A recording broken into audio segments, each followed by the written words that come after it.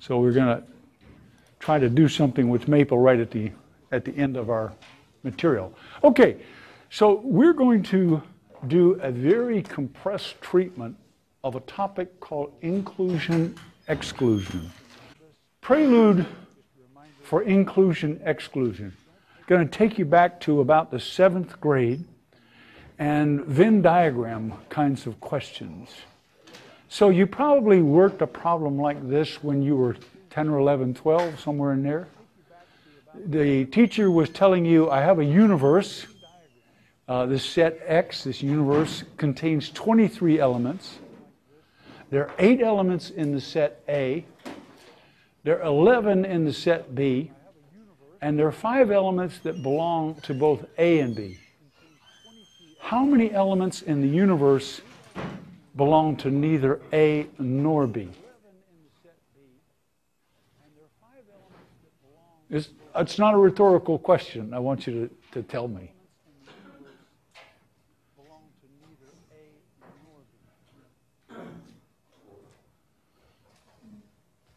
I hear 4, 5, 7, 12.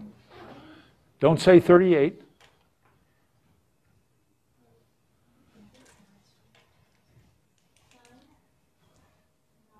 9? Don't say 38. So how'd you get 9? Yeah? Well, since A union B is 5, if you want to subtract... A union B is 5? Don't think so. Sorry, A intersection B right. is 5. Then, which means you're going, when you subtract 8 and 11, you're going to have to add 5 back because you subtracted from the intersection twice. So you took 23, took away 8, then you took away 11. 23 minus 19 is 4. And then you put 5 back on. Not necessarily in that order, but the addition and subtraction doesn't matter what the order is. Is that how you got 9? Yeah. More or less? I just added 8 and 11, and then subtracted 5, and then subtracted that from 23. Okay. So saying, but now you're doing exactly what she said. You did a certain amount of addition and subtraction, and the order in which you did it is not important. Okay. Huh.